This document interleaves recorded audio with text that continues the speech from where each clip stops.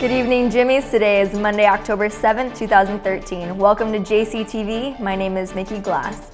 Michigan native Jason Day downed a whopping 27 slices of bacon in 2 minutes this weekend in Grand Forks because he wanted a trophy with a pig on top of it. He defeated 8 other competitors in the contest. It was the first ever competitive bacon eating contest at Happy Harry's Beer and Bacon Festival in Grand Forks. Navy SEALs performed 2 high-value operations over the weekend.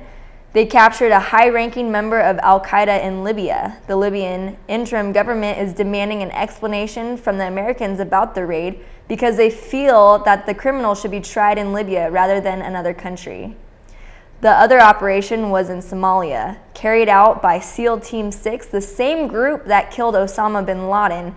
They captured an Al-Qaeda operative who was linked to 2 bombings on U.S. embassies in Africa in 1998.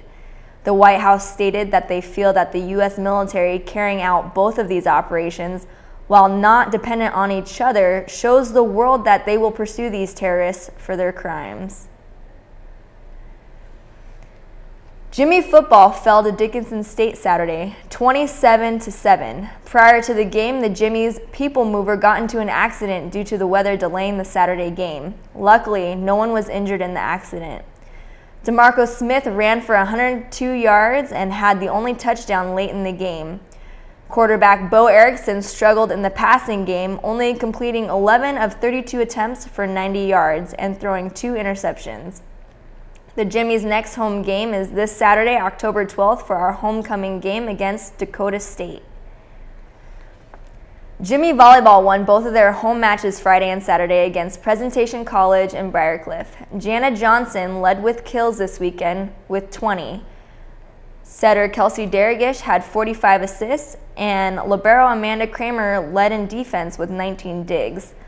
Also, senior middle Sarah Becker hit her 1,000th career kill Friday night. Overall, the Jimmies are 16-6 for the season and 4-0 for the North Star Athletic Conference. The next home game is scheduled for October 11th against Valley City State College.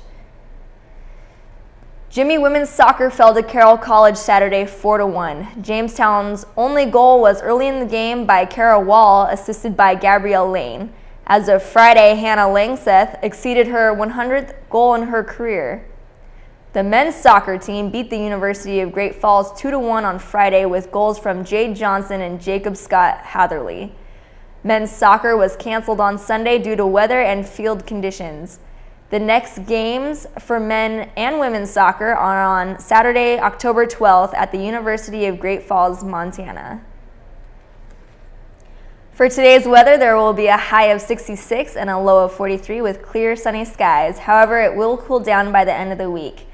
Friday is projected to be rainy with a high of 59. Tune in every day for the latest news. Have a wonderful day, Jamestown. Stay classy.